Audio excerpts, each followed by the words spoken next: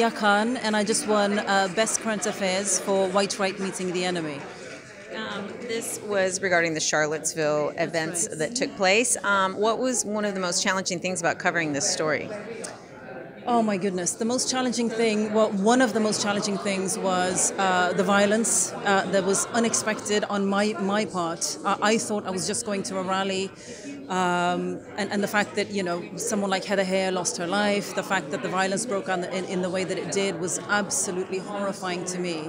Also, being a woman of color, being someone that white supremacists consider to be their enemy, to find myself in their midst was terrifying, I have to be honest. But as I mentioned out there as well, two of the men that I met with ended up actually leaving the movement afterwards. So that's a huge surprise to me.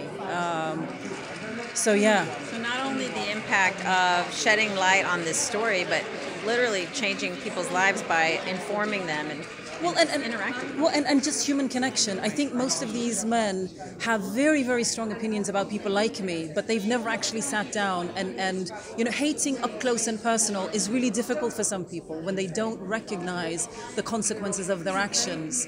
That it does affect people. It affects people like me. It affects so many human beings. And I think for them to have to stare that in the face was very difficult. So that was one of the most surprising things to me is that it's possible to forge human relationships with people like that. Congratulations. Thank you. Appreciate it. Thank